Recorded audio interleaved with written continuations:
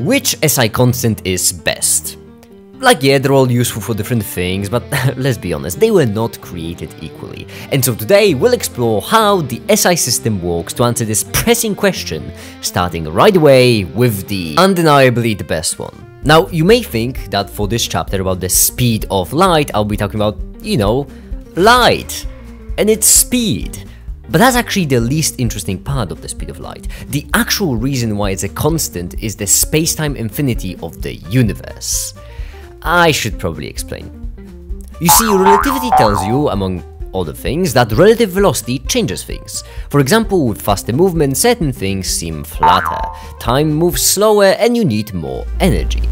This is all simple enough, but there is an interesting question to be asked there. What's the speed limit? Like, with no relative speed, there is no time dilation, no length contraction, and no energy required.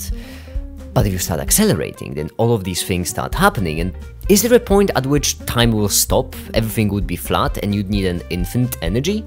Well, the answer is yes. Obviously there is, just put the maximum number into our equations. The non-obvious thing is the fact that that limit is not infinity. It is in fact the speed of light.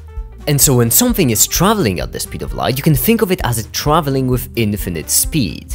That's because you can think of it as it traveling through a perfectly flat universe with paused time. You can't get really much faster than that, and what's more, you need an infinite amount of energy to accelerate it more. Now yes, what I've explained so far is massively oversimplified relativity, and I'll just add it to the list of videos I'm yet to make, but that is the reason why the speed of light is so amazing. It is basically the infinity of the universe, an absolute constant and S tier. That's pretty good. Next we have the unperturbed ground state hyperfine transition frequency of Caesium-133 atom.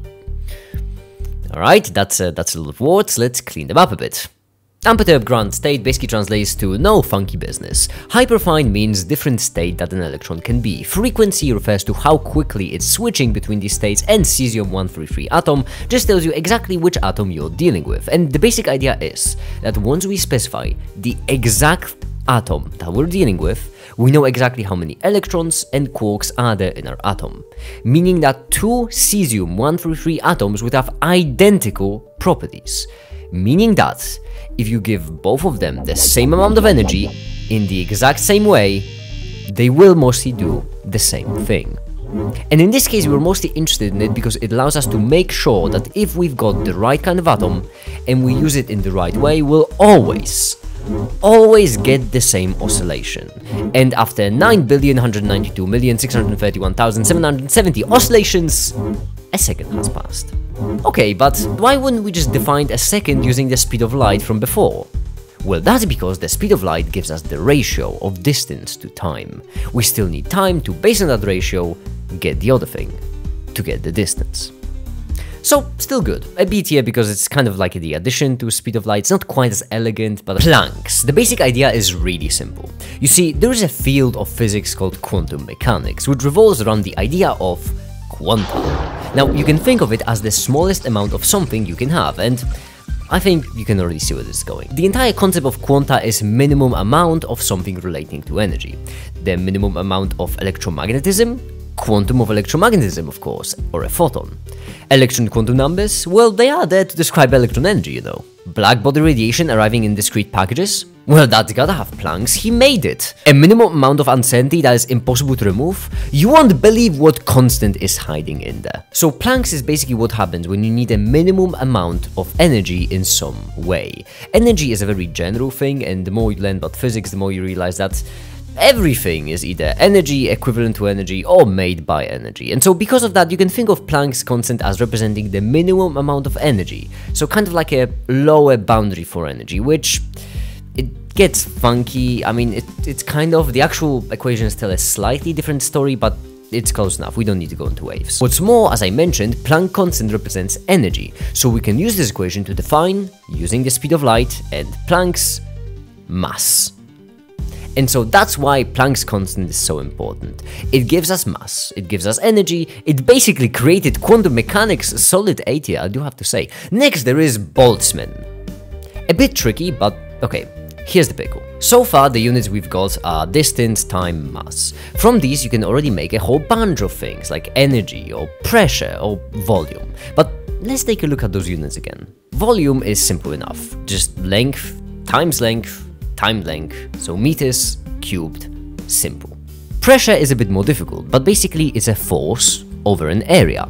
Area is simple enough, just length times length. A force, on the other hand, is a tad more difficult, but it's just mass times acceleration. And acceleration is just length divided by time squared, so there.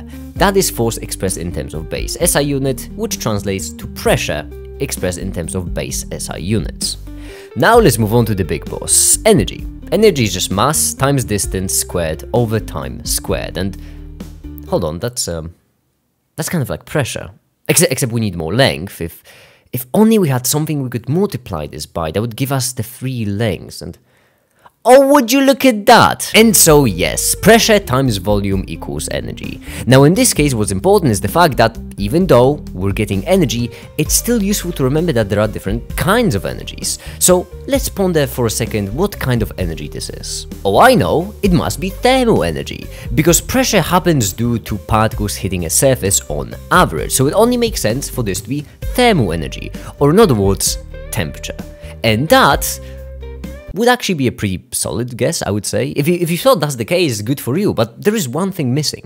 You see, to us, normal humans, pressure times volume equals temperature makes perfect sense, but temperature, that's a different department, and in that department there's been unleashed a deadly virus of mathematics, and because of that, this equation actually won't work, because of one simple reason, and that is entropy.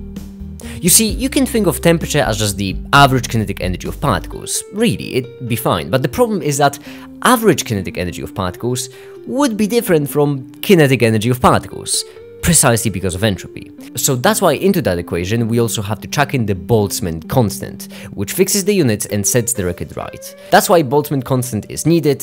It's for entropy, be it here because it's actually boring past that, I would say. Elementary charge. And now, considering how quickly I'm releasing these videos recently, I don't think there's a point in stretching anything here. It's just charge of an electron. That's it, you know. Electron has a certain charge and 8 here. And for candela, okay, luminous efficiency, so basically how good something is at producing light. So if you have an object emitting light at this specific frequency, then this constant tells you how efficient it is at emitting light. Technically there is a way to describe it with a function, but whatever, this is SI constants video, not SI functions video. Now, this constant is expressed in terms of Radian-steradian per watt. Why? Well, it's because if this light source emits a lot of light, then it's better at emitting light. It's divided by watts because if something is getting a lot of power to emit the same light, then it's not actually all that efficient at emitting light. And it's multiplied by steradian because you don't actually care how much light there is, only how much light there is in any given direction. Now, the upsetting thing is that this isn't actually measuring how much light there is, only how much, like, visible light there is. So that's kind of... whatever, no one cares about it, see here. After that, Avogadro, and Avogadro is rough. You see, explaining it always takes a long time, and that's because it's a constant for a unit that's not really a unit. So, okay, mole. If you have a mole of something, like a mole of carbon atoms, then that just means a bunch of atoms. This many, to be exact. And like, there is already a whole bunch of things I could say about this. Isn't that just a number representing quantity? Aren't the carbon atoms that they're an actual unit? Would a mole of meters be different from a unit of meters? Isn't it just like a dozen? And what's more, if a dozen is rescaled mole, wouldn't that also be a base? But I won't get into them right here, right now, because I'd like a simple, distilled, and clarified view into why mole sucks as a unit. And so to do that, let's talk about the ideal gas law. So there are many ways you can express the ideal gas law, but today we're mostly focused on these two. Now right here we have, in order, amount of substance of a gas expressed in moles, the gas constant expressed as joule per Kelvin mole, the temperature in Kelvin is equal to the number of particles of a gas, which is dimensionless, times Boltzmann, which is joules per Kelvin, and temperature at the end.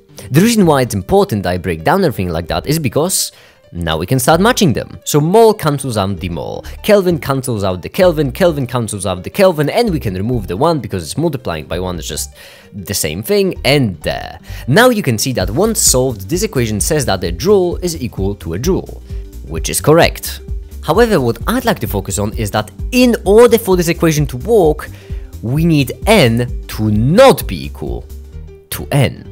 Or in other words, these two have to be different things, otherwise the ideal gas law doesn't hold. But that shouldn't be tough, I mean, n is just moles, so the amount of substance. That's simple. Capital N in this case is the number of particles, so number of molecules or atoms depending on the gas. Okay, one problem however, you see, what is the amount of substance? Like, what does it actually mean? Well, don't worry, I'm just going to check up on the NIST.gov, National Institute of Standards and Technology. I think it's a fine source if you're looking for a standard. It's a measure of the number of specified elementary entities, which can be an atom, molecule, ion, whatever. So basically, it's the number of molecules or atoms. So basically, to simplify, number of molecules or atoms is measured in moles, and number of molecules or atoms is not measured in moles. And both of these statements have to be true, otherwise this equation isn't correct. So, F tier, I would rank it higher if it wasn't there for such a garbage unit. And yes, there is one unit left, but before we get to it, it's time for the thanking segment. So thank you to my beloved patrons for helping me make these videos, for supporting me, because without the support, I would not be able to do what I do. See, recently, I've finally reached a point where this has actually become sustainable for me, where I can actually do YouTube full time, and that would not be possible without my patrons. Thank you so much. Special thanks to Acronymus, Useless Quasar, and Lakebeth for supporting me with the highest patron tier, and just thank you all so much. Positron, as always, for the lovely art of me fighting him over the mole, because mole is not a unit. Also, Ovo, I don't know if I don't remember actually adding this art in the past videos, and that's just rude of me. So thank you so much, Ovo, for the art as well. Also, I have a Discord server where we chat, we have fun. I stream every single day. So I have a good idea. Hear me out. What if for the I stream every single day, I just add in like the recording of this stream right now where I'm editing this video? It might be a bit confusing, but I think we could be collecting money for charity. Right now we're collecting money for charity Prevent Cancer Foundation. It's a lot of fun. I would really recommend. And so that's the end of the thanking segment, and now we can finally get to the steradian, which in my opinion, should be the actual 7th base SI unit. Steradian is defined as meters by meters, which technically means dimensionless, but if you want to convert from candela to lumens, you need the steradian. Expressed in base SI unit, it still includes the steradian, which begs the question, why is mole in the base SI, why aren't radians? But that's just my thing. This is so inconsistent. I'm just so done. And for now, I suppose that'll be it. Thank you everyone so much for watching, and have a great day. Bye.